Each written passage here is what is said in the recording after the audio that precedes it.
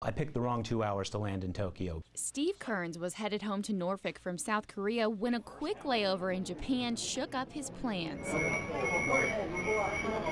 And all of a sudden, the ground started to shake, just a little bit at first. It got worse and worse to the point where we had to jump up. I stood in the middle of the room, and it shook for about 2.5 minutes. The airport just outside of Tokyo came to a standstill as the earthquake rattled travelers. If you're in an airplane and you're going through some rough air, the whole plane shakes and you think, when is this going to end?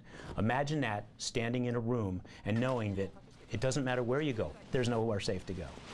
As his departure time came and went, airport personnel shuffled passengers outside for safety. I saw one particular woman who was sitting by herself with a coat over her.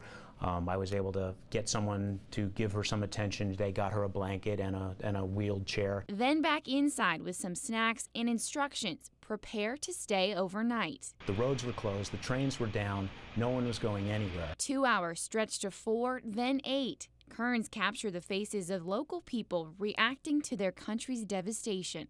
By hour 10, some good news. My plane, United 898, was one of 3 planes that were allowed to leave the airport. And I'll tell you what, when that plane took off, there was clapping. Celebrating a safe way home and a rare chance to witness history. I feel very lucky. I got to witness something that may be historic. No one in my immediate area was hurt, but I'm completely aware of just how devastating it was out for so many others.